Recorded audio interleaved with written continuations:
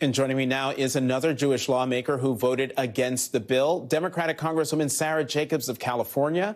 She's a member of the House Democratic Steering and Policy Committee. Congresswoman Jacobs, it is nice to see you again. Thank you very much for coming to the Saturday show. So, why did you vote against the bill? Yeah, look, as a Jewish person, I, like millions of Jews around the world, have experienced anti-Semitism myself. I've been called slurs. I can't tell you how many jokes have been made about my frizzy hair and my big nose. And it's very clear that anti-Semitism is on the rise, and that's a very significant threat.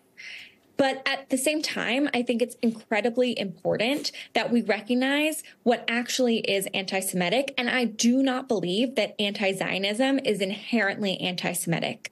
And I think it's important that we do things that will actually address the real rise of anti-Semitism and keep Jewish students safe. And that's not this bill that would actually end up sweeping in so many of the nonviolent protesters on campus and would penalize and hurt free speech on campus and everywhere else. So, Congresswoman, I'm glad you brought up the difference between anti-Zionism and anti-Semitism. For the folks out there who are trying to understand what this is, how would you explain the difference between anti-Semitism and anti-Zionism?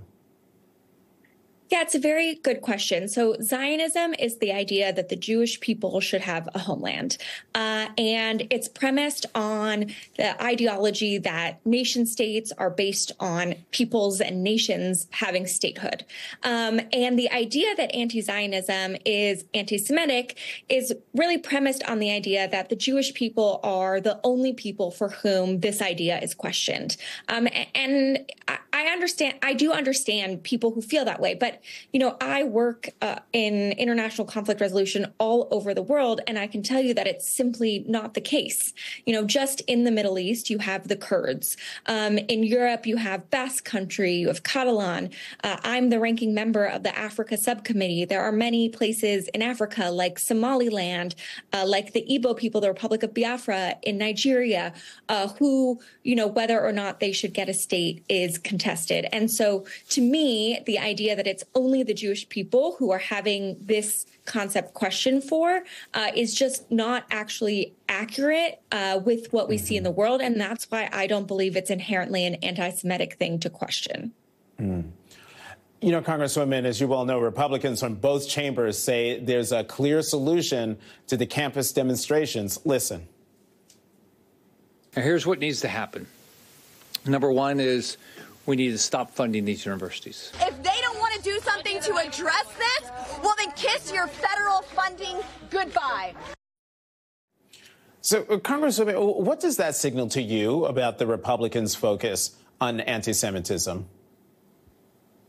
Well, first of all, look, I think it's clear there is a real rise of anti-Semitism. There's a real rise of anti-Semitism on campus. And I've heard from many Jewish students who don't feel safe. But I think it's also clear that these Republicans have been trying to cut funding for higher education and education in general for many, many years.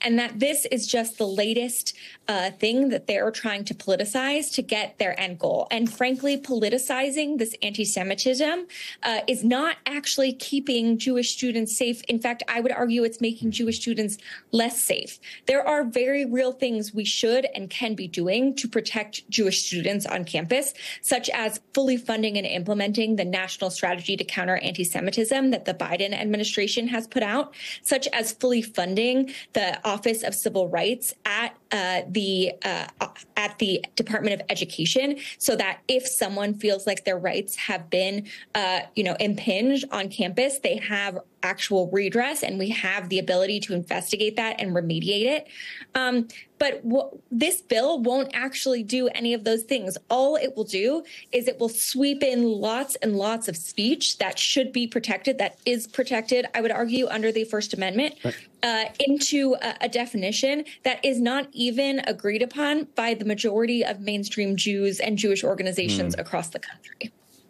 Real quickly, Congresswoman, because we are out of time, but I do just want to get from you, the president is set to deliver a speech on anti-Semitism on Tuesday, which marks the Holocaust Day of Remembrance. What would you like to hear from him?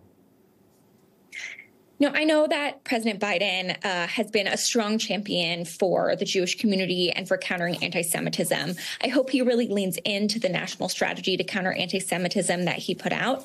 And I hope that he also talks about this space we need to carve out between anti-Semitism and very legitimate criticism of the policies of the government of Israel.